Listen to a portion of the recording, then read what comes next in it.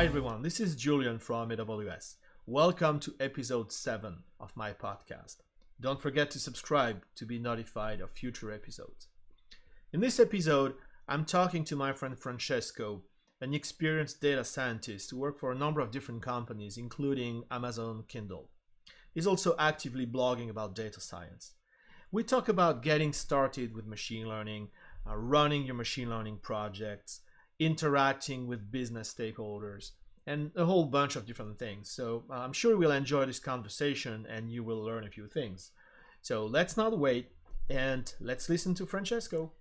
Francesco, thank you very much for taking the time to speak to us today. So let's start with a quick intro. Tell us about how you got started with data science and machine learning. Hello, Julian. Yes. So it's been like almost by chance for me, in the sense that I started like at the end of 2013, and at that time I was looking into Python mainly. So I wanted to get started with Python, and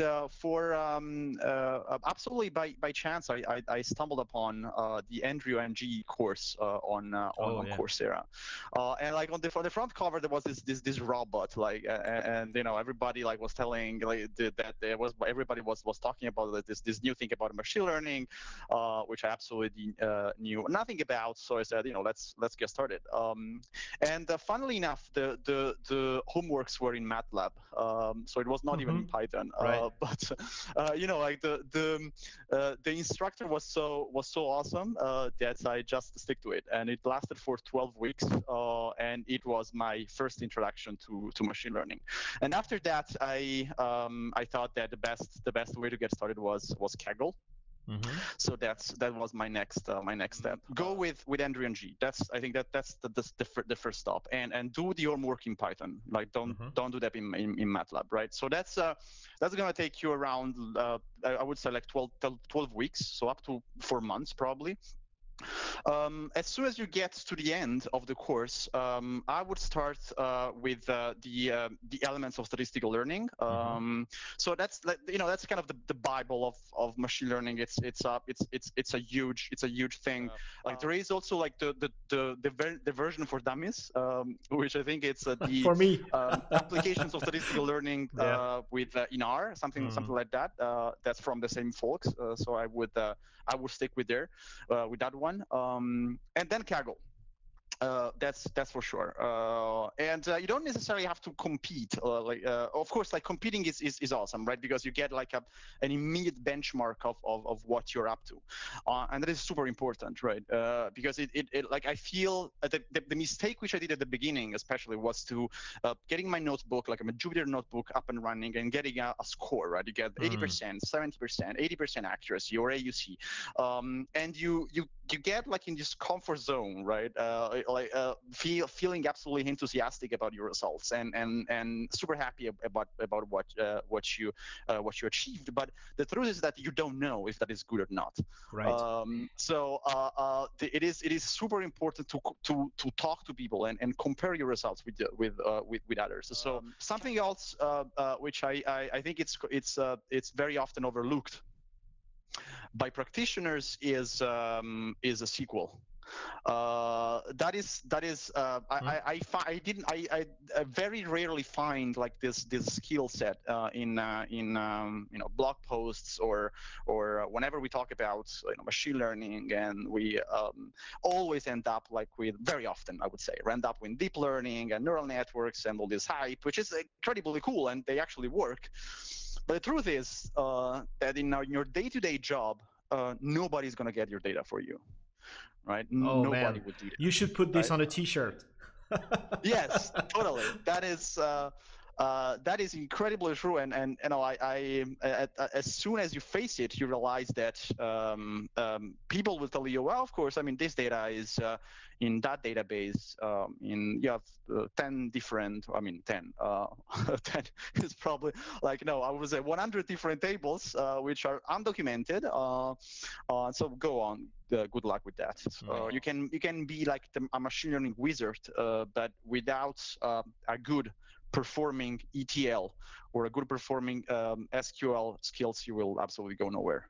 So this is a really good transition to my next question, which is, when you start working on a new project, what are the first few steps you take? And is there a general way of addressing a new machine learning project, or is it a custom thing every time? The very first step, which is to me the hardest part in any machine learning project, is understanding the business context. And that was like when I was working for Amazon Kindle, actually.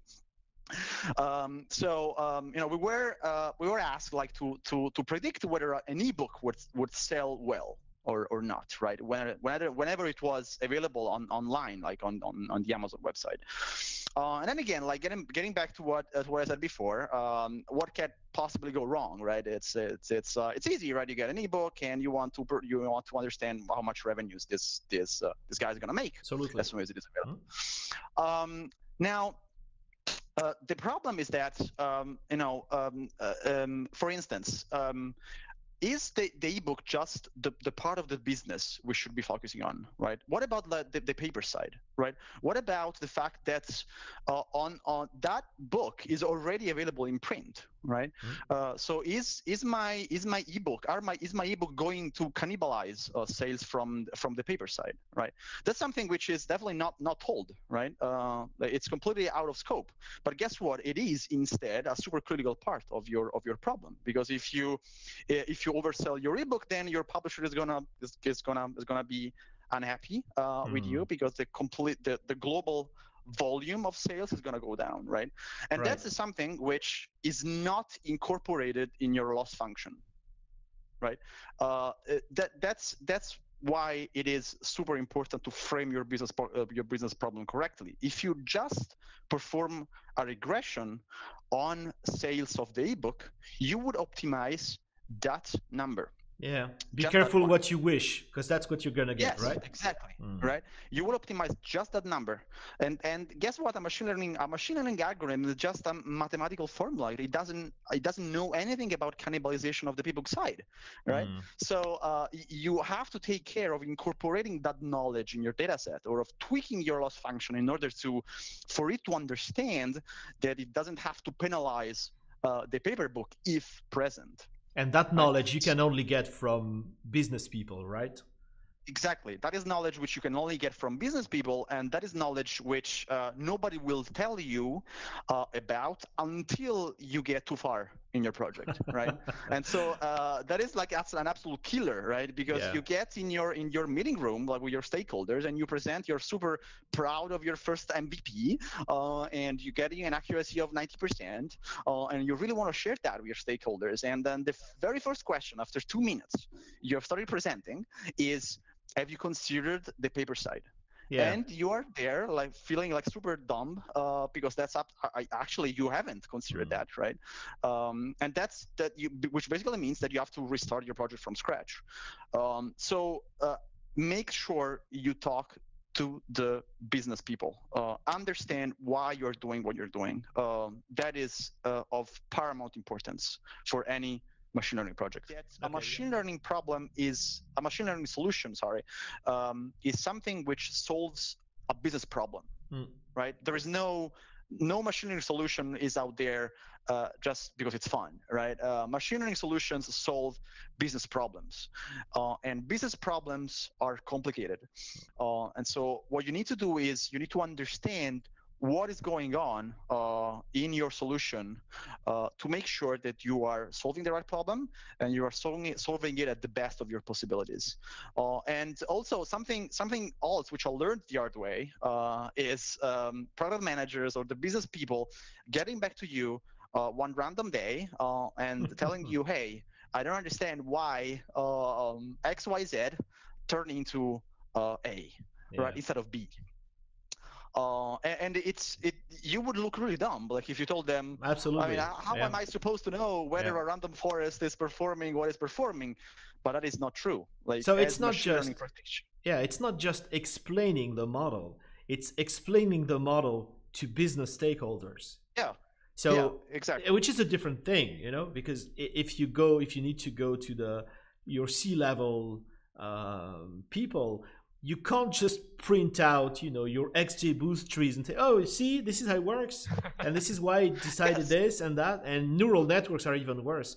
Yeah. show up with your gradients and whatever, and they'll kick you out of the room. So that's the Yeah. next level, making it understandable to non-technical people and justifying that yes, it's working that way, and it's correct. Yeah, totally. And I'll tell you what, it's incredible the amount of insights which you can get out of those exercises. It was an eye opener for me. So I highly recommend to do that for everyone. As soon as you get a model in place and it's performing okay, try to understand what is the relationship between your features and your dependent variable, right? Are you able to answer questions like what happens to the price of a house when the volume of the house increases? Like, is this linearly correlated? Does it go down, up? Does it depend on other variables? Hopefully it does, right? What is this kind of relationship? It is super important, and it will help you as a machine learning practitioner to deeply understand what the problem is, and to get back to the business with suggestions. So why is your model performing the way it is performing? Why did my loan request get rejected? Oh yes. Right? Why is that book performing better than this other book? Right? So interpretable AI, like interpretable machine learning, I think it's another huge thing which the community has made a lot of progress on.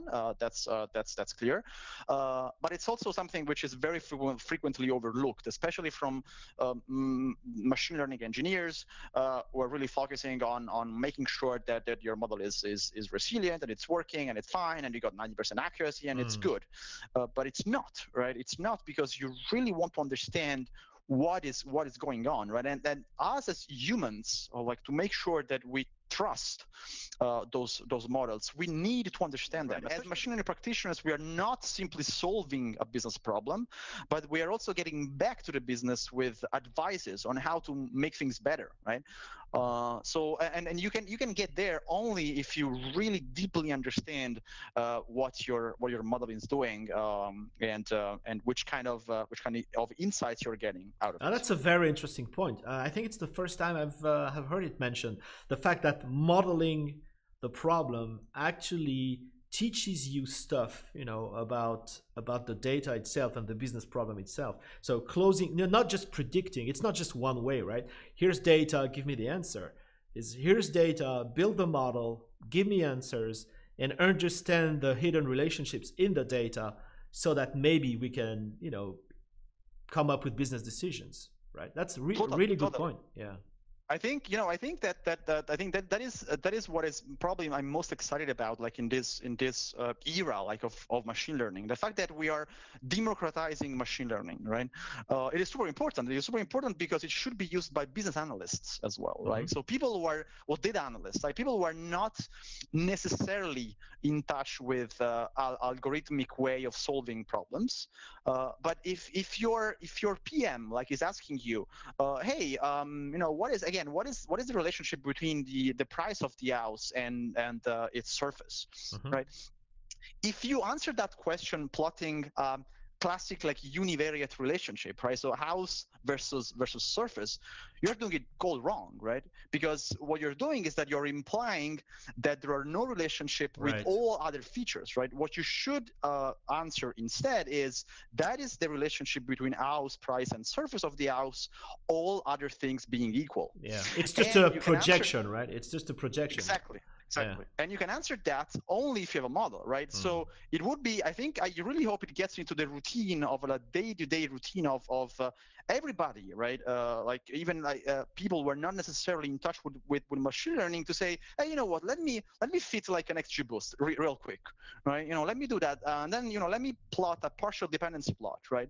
Or let me like find like Shapley values over here, right? Try to understand what is going on, right?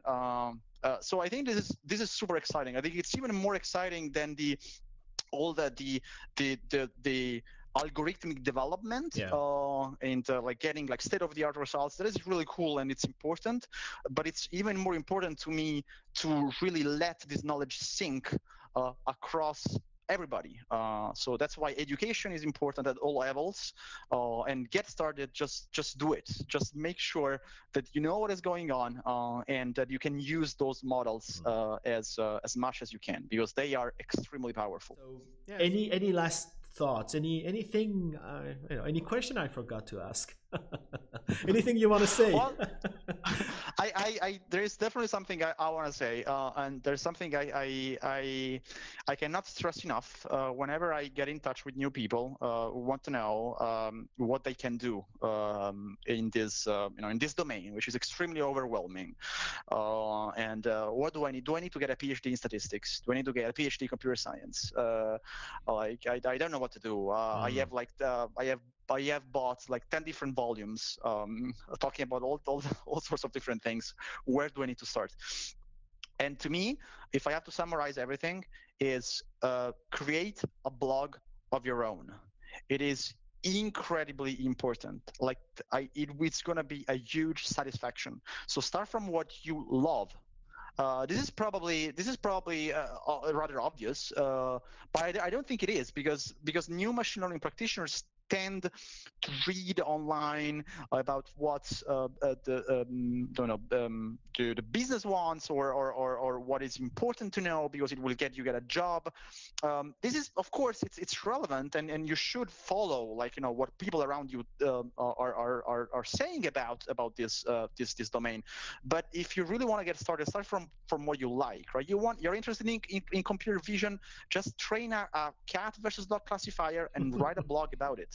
Yeah, just do it. It's incredible. It's an incredible experience, and most importantly, you can talk about it, right? You can talk about a solution which you have implemented from zero to the very end, up to an AWS-based web application, right? How many people can tell this kind of story? There are not that many, right? Because there's a lot of people focusing on learning every single possible statistical method in the world before writing a line of code. Just do it the other way around, right? So start coding now. That's the way to go, according to me. Well, that's a great conclusion. So we'll leave it at that. And I want to thank you very much for taking the time and sharing the knowledge. This is really invaluable. Thank you very, very much. And I hope to see you soon. Thank you, Julian. Thank you. Thanks, Julian. That's it for this episode. I hope you enjoyed it. Don't forget to subscribe to my channel, and I'll see you soon with more conversations and more content. Until then, keep rocking.